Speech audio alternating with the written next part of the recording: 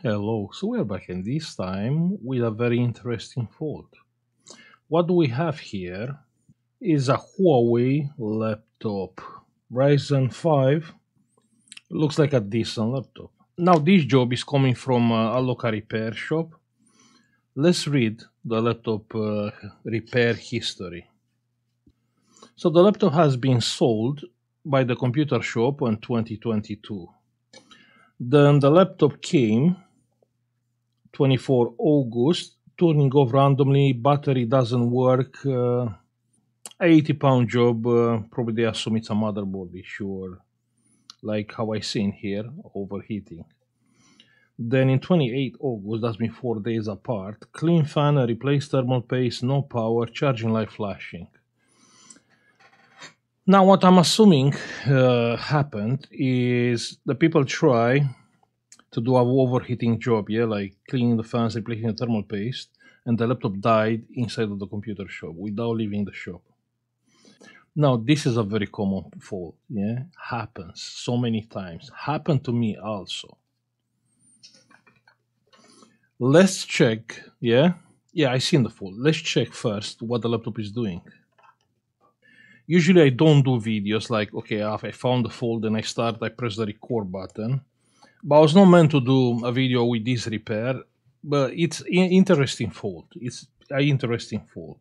We have 19 volts and around 200, 300 milliamps. Yeah, you can see the current there. So that current can be taken by the board or by the battery. When I press the power button, check there. Yeah, the current is going to zero, then it's coming back to like 300 milliamps. That means the EC chip, it's up and running and is reading the power button and he's trying to do something when you press the power button. Now, just to make clear what is taking this power, I will disconnect the battery.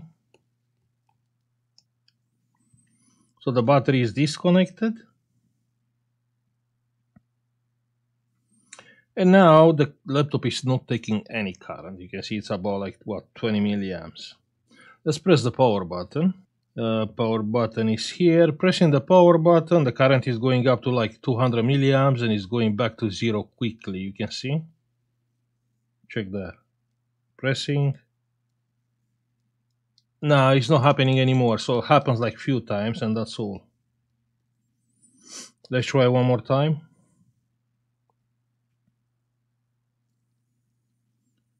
No current. Pressing the power button, the current is going up and then it's going back to zero. Pressing the power button and now it's not doing anything.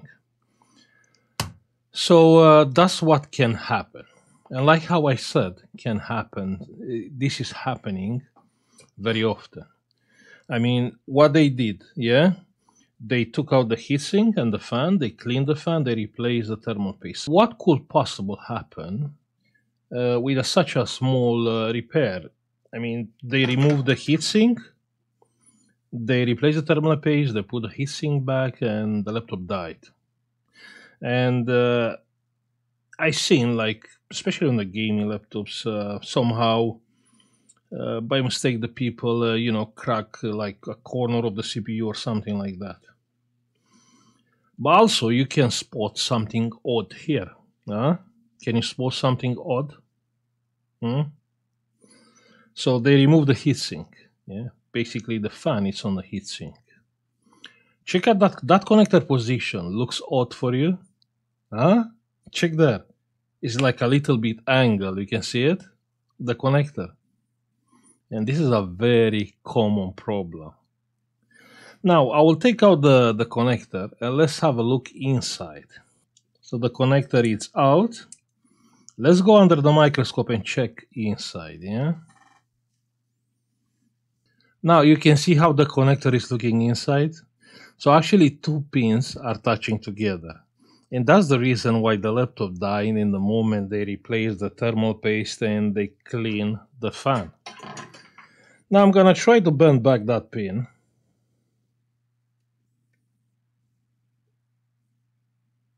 Yeah, we can see it's shorting the other pin. But even if we are bending back this thingy, it's still bent, you can see. Yeah, so we have to use two tools. And we are straightening the pin. Yeah, like that. Looks better. Let's bend back this pin.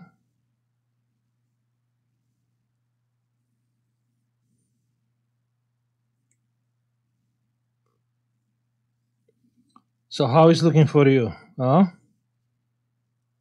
Kind of looking better, right? Okay, let's plug now the fan connector.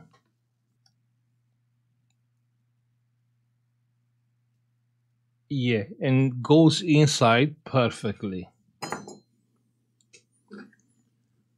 Good. Now let's test it one more time. I'm gonna plug the charger.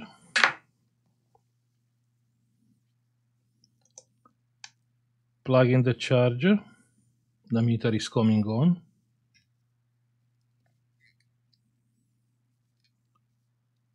Now I will press the power button. Actually, I don't have to press the power button because the laptop came on straight away. You can see it's taking like 900, 1 amp. You can see it? 1 amp. 1.2 amps.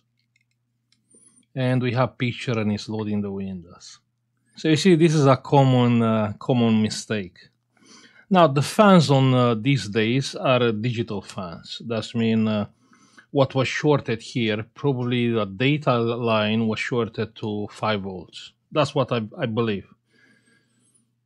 The red wire is on this side. Yeah, the 5 volts was shorted with a data line. Let's plug the battery. The battery is plugged. Pressing the power button.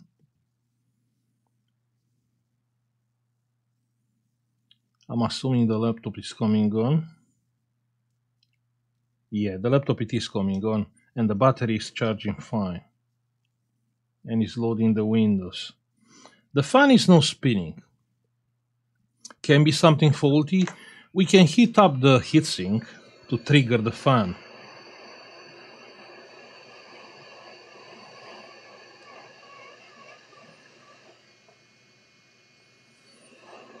Just be careful because it's a small delay for the fan in order to start.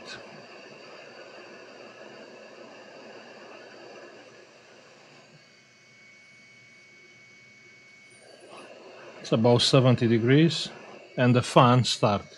So everything is fine. Cool. So looks like the battery is charging. The battery is holding the charge.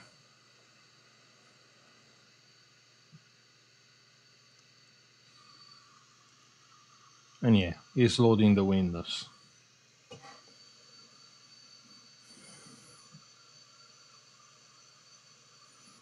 Now have in mind this fault because it happened to me. I mean, you know, just you plug the connector and you can see it's going inside. You have to push more. And then you can see there's a, you know, just angle a little bit and you know the pins are bent inside. And as you can see, you can bend back that pins very easily. On an extreme case, or actually you can't really bend back or you don't have a microscope, yeah? You can easily break this part of the plastic, yeah? And that's not a problem. You break this part and you have visual access to the pins and you can bend the pins, then you can plug the connector back and the connector it will sit properly, yeah? Okay, just, you know, a small video with this particular, a short video with this particular caused fault, yeah, caused fault. So I'm gonna stop here. You know, thank you for watching. Like, subscribe if you like the video, and see you on the next one. Bye. Hey, if you find my content being helpful, don't forget you can support this channel by pressing the join button, and you can get instantly access to our members-only cool collection and Discord private channels for support with your repairs. Also, you can have a look on our United Kingdom eBay, where you can find some cool and unique products, United States eBay store, or our Patreon page. Thank you.